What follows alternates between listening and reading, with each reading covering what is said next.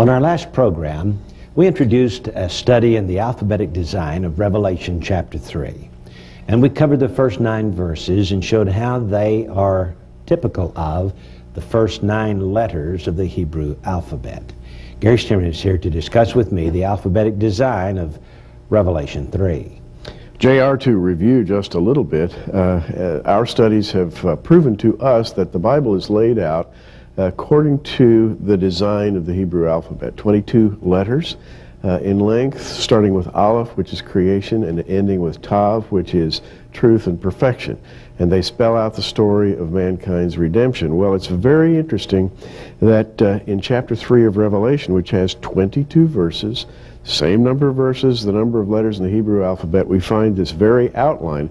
On our last broadcast, JR, we went up through the letter Tet, 9th letter, 9th verse, explaining how at each juncture the meaning of the letter also spoke of what was happening to, or a directive to, a particular church from the Lord. And let me mention before we get into our 10th verse that Jesus was the one who dictated these verses. And Gary, I have never seen any clearer alphabetic design than these 22 verses. That's very true. And it comes straight from the mouth of Jesus. So he is the Word, and he sure knows it from beginning to end, doesn't he? That's right. And going back now and reviewing just a little bit, chapter 3 in Revelation has the messages to 3 churches, Sardis, Philadelphia, and Laodicea. And as JR and I explained yesterday, these 3 churches are the church of the Reformation, the church of the missionary movement, going all the way up to the present day, and the church of apostasy, Laodicea. And I'm going to read the 10th verse of Revelation 3, taking up where we left off yesterday. To Philadelphia, because thou hast kept the word of my patience, I also will keep thee from the hour of temptation, which shall come upon all the world to try them that dwell upon the earth. What a great place this is to start, because this is the blessed hope. This is the great promise to the church. And it is an excellent example of the 10th letter of the Hebrew alphabet, Yud. Now, in my Texas accent in times past, I've called it Yot. Yes. Or Yod. But it's Yut, according to Hebrew scholars. And the meaning of the Yud is creation and the metaphysical. It stands for the hand of God. In fact, it is said by rabbinical scholars that with the Yot, God, or the Yut, God created the world to come. With the Hey, he created this world. So we do not see the Yut manifest in this world, but it is in the world to come. Gary, that's exactly what he's saying here. He says, I'm going to rapture you out of this world. I'm going to keep you from the hour of temptation, which will come upon all the world. That's this creation. I'm taking you into another creation. And you know, the letter Yud, the 10th letter, is the letter of divinity. And JR, when he says, because thou hast kept the word of my patience, essentially, that is the word of Jesus himself, the teachings of Jesus and the apostles. And I think this refers to the patience of the saints. In other words, if you'll keep my word for a little while, then I will keep you from the great test which is going to come upon all the world. And according to rabbinical writing, Shabbos 104a, the Yot represents an escalation to the height of spirituality. Gary, that sounds like rapture to me. Oh, absolutely. Now let's look at verse 11 and the Kaf. Okay, and the letter Kaf, which is the letter that is the initial of the Hebrew word keter, which is crown. Behold, I come quickly, hold that fast which thou hast, that no man take thy crown. Bingo. We've got it. I mean, how could it be any clearer? The Kaf represents crowning accomplishment, and that is exactly what the verse is talking about. Exactly. Wow. Crowning accomplishment, by the way, is in its purest form the accomplishment of Jesus when he came to earth, died on the cross, and received a name which is above all names. That is his crowning accomplishment. And you know, the rabbis say, and you got to understand why we keep going back to rabbinical thought, because this is apart from Christian theology, but it certainly agrees with Christian theology. They say that the best crown is the crown of a good name. And you know, that goes right back to this verse again, doesn't it? Yes, it does. It certainly does. Now let's look at the Lamed and verse 12. The Lamed is the letter of teaching and learning. Verse 12, him that overcometh will I make a pillar in the temple of my God, and he shall go no more out. And I will write upon him the name of my God, and the name of the city of my God, which is New Jerusalem, which cometh down out of heaven from my God, and I will write upon him my new name. Now, this verse fits the Lamed. The Lamed is the tallest of all of the letters of the Hebrew alphabet, standing right in the first like a servant lamp on the menorah, you know. It towers above the others in the center position, symbolizes the King of Kings, the supreme ruler. And on one side of the Lamed is a Kaf, on the other side a Melech, and Melech Lamed Kaf spells, or Mem Lamed Kaf spells Melech, which means king. And so we have the royalty, first the crown in the Kaf, and then the king. And Lamed, as J.R. mentioned, is cognate to the Hebrew word lamad, which is teaching and learning. And J.R., the great lesson here is that 4 times we find the word God used in verse 12, referring to the temple of God, referring to the name of God, the city of God, the New Jerusalem, and the new name.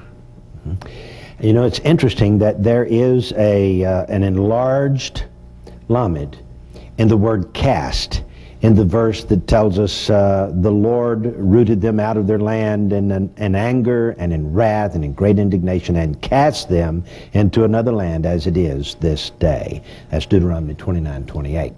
And the Lamed here means that God cast them into another land to teach them a lesson. And so the rabbis have written that whenever the Jewish people are found away from their original homeland, they are not there by chance. God put them there for a reason. And so the verse says, to he that overcometh, that is, the overcomer has learned the lesson of faithfulness. Absolutely. Basically. And we go then to the final verse directed to Philadelphia, which is verse 13. He that hath an ear, let him hear what the Spirit saith unto the churches. Now this verse is represented by the 13th letter of the Hebrew alphabet, Mem, which in its open form means revelation. The revealed, and then in the Sophite form, the concealed. And the fascinating thing about this is the verse is repeated 3 times in this chapter. Once with the Vav, which represents God's connection to man, and here with the Mem, which represents man's connection to God. Our ability to hear. He that hath an ear, let him hear. And then the final one will be the Tav. It's what the Spirit saith, truth. And so it's, even though the verse, he that hath an ear, let him hear what the Spirit saith, is mentioned 3 times, it shows the 3 different aspects of the letters that make up this particular statement. That's fascinating, Gary. It is fascinating. And so we have gone from verse 7 to verse 13 in Philadelphia, represented by 7 Hebrew letters, starting with Zion, which is struggle, and ending with Mem, which is revelation. And now we go to verse 14, and this is the opening of the message to Laodicea. And unto the angel of the church of the Laodiceans write these things, saith the Amen, the faithful and true witness, the beginning of the creation of God. And here we have the letter Nun representing this particular verse. Now, listen to the meanings of Nun. Faithfulness, soul, downfall, and emergence, or rising again. And Gary, all 4 of these are in this verse. First of all, the faithfulness refers to deity. That's a meaning of the Nun, faithfulness. And it's Jesus who is faithful. It says, these things saith the, amen, the faithful and true witness. So we have the word faithful here. Then there is the soul. This is fascinating, Gary, because the soul here refers to that probing entity that God has placed within us. The Talmud teaches us about the soul. And when we return in just a moment, we'll share it with you. Don't go away. We'll be right back. There are several meanings to the word, or to the letter, nun. One of them is soul. And the soul, according to the Talmud, is that which God has placed within us in order to probe our inner recesses. It says, on the day of judgment, the person's own soul will testify before God. God uses the soul to plumb the inner recesses of man's thoughts. And then again, in the wisdom of the Hebrew alphabet, is this statement: man is accountable for his thoughts, words, and deeds because God has placed within his body a celestial light, his soul. And Gary, this is basically what it's saying here. The church of the Laodiceans, these things saith the Amen, the faithful and true witness.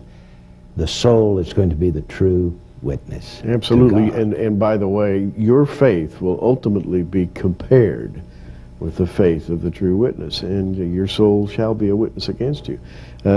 We look at the rabbinic meanings of these letters precisely because they flesh out the metaphors, the symbols, and so forth. Not that we espouse rabbinic methods of interpretation as such. I'm going to be quick to say that. But because in these alphabetic designs, they've got 2,000, 3,000 years on this. They're right on target. Well, Jesus is the one who wrote these verses. Absolutely. And so we're not espousing rabbinic teaching, but rather the Word. Yeah. Now, the big meaning of nun is downfall. And Gary, that's Laodicea to a T. It really is. You can't get any better than that. Downfall. Now, we come to downfall in the next verse. And by the way, JR, in the next few verses, we have a curious inversion of the face meaning of the verse. And this is because of nun. We are seeing the apostate church. Absolutely. And so in these next few letters and verses, we see not the thesis, but the antithesis of the meanings of these letters. All right, the next letter, Samach, verse 15. Samach is the letter of support and protection, meaning that God supports and surrounds his beloved. And it says here, I know thy works, that thou art neither cold nor hot. I would that thou wert cold or hot. Ooh, this is an indictment. The very antithesis, or the opposite of support. Exactly. And so here we have Laodicea in its worst form. And I want you to notice that an enlarged, double-sized Samach is found in the Hebrew text of the writings of King Solomon, where he summarizes all of his teachings with the conclusion of the whole matter, Ecclesiastes 12:13. Solomon concludes that it is the whole duty of man to fear God and keep his commandments. Well, this is exactly opposite of Laodicea.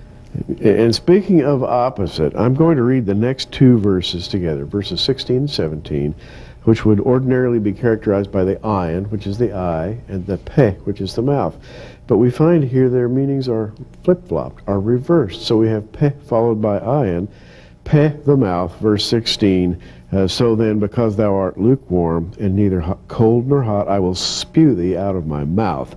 Verse 17, because thou sayest, I am rich, increased with goods, and have need of nothing, and knowest not that thou art wretched and miserable and poor and blind, and referring to the eye, and naked.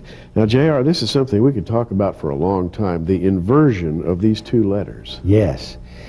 We see this inversion in just a very few other places. Particularly, I guess the premier place would be the book of Lamentations, where Jeremiah is lamenting over the destruction of Jerusalem. And in each one of those 5 chapters in Lamentations, the verses are alphabetic. In chapter 1, we see everything perfect. But when we come to chapter 2, we have the beginning of the disintegration of Jerusalem, the destruction of Jerusalem. And it is shown by taking the ayin and the pe verses and reversing them. Right. Exactly what we see here. And what you have, instead of the clear eye of discernment and the mouth proclaiming the Word of God, you have the weeping eye of disappointment. Or the blind eye. The blind eye that cannot see, and the mouth that is stopped and stilled. Yes. And so you have the complete inversion of that which should be, and we find that here. Or in the mouth Laodicea. of God that spews them out. Absolutely. You know, I mean, this is really incredible. Here we see the same apostasy as we saw in Jerusalem in the days of Jeremiah. Absolutely. Since this is, and by the way, Laodicea is not a diversion. I mean, it's not just a little stump in the road. Laodicea is a big problem. Well, J.R., it's been with us now for centuries, with Western rationalism and with the rationalistic and socialistic movements of the 19th and 20th centuries. And essentially it involves a central denial of God. But we could go into that at great length. So we have in Lamentations 5 chapters. The chapter 1 is correct, but chapters 2, 3, 4, and 5 are disintegrating. Right.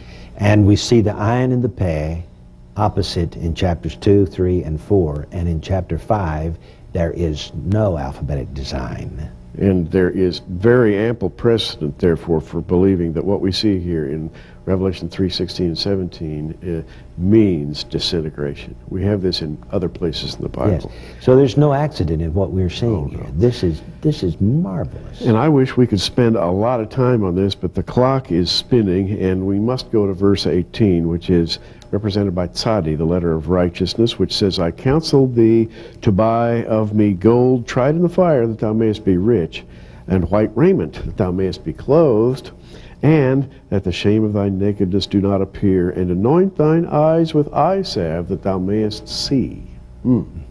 If only they would repent, Gary. Yes. This is the antithesis of the meaning of tzadi. Tzadi is cognate with the Hebrew word tzaddik, which is the word for the righteous man. This is the exact opposite of that. But instead of just slamming the Laodiceans and condemning them and saying, you're a bunch of resh, you know, the wicked. Wicked. He's saying,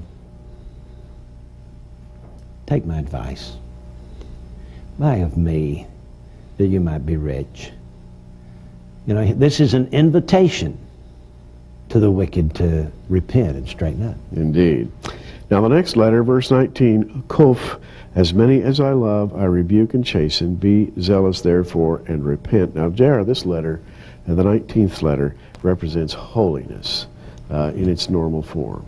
Holiness and growth cycles. And we have that, as he says, as many as I love, I rebuke and chasten. You know, with the growth cycles, comes eventually holiness. In other words, the growth cycles are there to teach us holiness. And this is shown in the hakafah, and the growth cycles. It's a developmental process as the individual that coincides eventually with the whole of history. And these cycles of growth are replete with rebuke and chastening until we finally leave this vale of tears and reach our greater glory. So why do the righteous suffer? Because God loves us. He's teaching us. As many as I love, I rebuke and chasten. Be zealous, therefore, and repent. Verse And 20. we are down now to just a few seconds, and the next verse is Resh, verse 20. Behold, I stand at the door and knock. If any man hear my voice and open the door, I will come into him and will sup with him and he with me. Resh, the letter of the wicked. And you know, in the Talmud, the rabbis say that if a man repents, we must accept him back. That's exactly what this verse is saying. Exactly. The next two verses, 21 and 22, the Sheen and the Tav, to him that overcometh will I grant to sit with me in my throne, even as I also overcame and have sat down with my Father in his throne. He that hath an ear, let him hear what the Spirit saith unto the churches. And the sheen, of course, represents God's provision, the Almighty God providing for us. And that's exactly what he says, to sit with him in his throne. Wow. So he that hath an ear, let him hear, Gary, and that's the Tav. That's right, the Tav, truth and perfection. And the subject is what the Spirit says to the churches. And that which the Spirit is saying to the churches is truth and perfection. And by faith, we believe that. Yeah, so there is no way these 22 verses in chapter 3 can be of man-made origin. It is the very statements of the Word of God himself, Jesus, God-breathed message. We'll be back in just a moment. If you'd like to get the complete text of the last two programs on the alphabetic design of Revelation chapter 3, then just call the number at the bottom of your screen and ask for a complimentary copy of our January 2002 edition of Prophecy in the News magazine. And you can get the whole thing. And when you call, let me remind you again that we do have a new book out. It's called On the Eve of Adam, God's Ancient Plan for Lucifer's Defeat. It's $13.95 plus $3 shipping and handling. And if you order it from us, then it'll help us to maintain this television broadcast. Well, Gary, it's been an exciting program today. Very exciting program, and I would remind you that our studies in print are always more detailed than we have time for here on television, so be sure to read them. And of course, it's hard to follow the Hebrew alphabet, you know. Yes, it sometimes. is. It's easier in print. Well, this is J.R. Church and Gary Stearman. Until next time, keep looking up.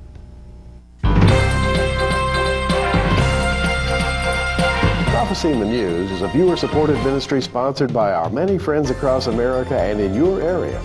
For your gift of $10, you can receive a special edition of our current program on audio tape, or for a gift of $20, we'll send you our programs on videotape. For either order, call the 800 number on your screen right now.